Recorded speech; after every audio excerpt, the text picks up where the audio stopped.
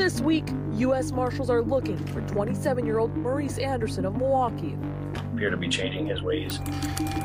A man considered armed and dangerous. He has criminal history that includes theft, entry to locked vehicle, operation of a motor vehicle without owner's consent, possession of THC, possession of controlled substance, and he also has an arrest for armed robbery. A warrant was issued for his arrest 1 year ago when Anderson did not show up for court. This case started back in April of 2021 when Maurice Anderson was stopped by the Milwaukee Police Department for traffic violations. U.S. Marshals say the traffic stop happened here near 80th and Potomac in 2021. The officer observed plastic corner cut bags that would be consistent with a mobile drug lab. Police found cocaine and pills that tested positive for methamphetamine and fentanyl. He also observed an extended firearm ammunition magazine near the driver's seat. Anderson also had a gun he was not supposed to have. During a pat-down of Mr. Anderson, the officer recovered a 9mm handgun, semi-automatic pistol. Anderson is charged with possession of a firearm by a felon.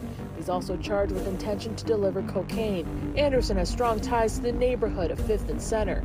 He's described as 6'1" and weighs about 190 pounds. Typically, he has longer hair. He had a tattoo on his upper right arm, the word Mo, with 1995 around it. They are discouraging anyone from helping him. They could potentially face charges of aiding or harboring a fugitive. However, anyone with information on Anderson's whereabouts is asked to call the U.S. Marshal tip line 414-297-3707. They can absolutely remain anonymous. They say Anderson can still do the right thing.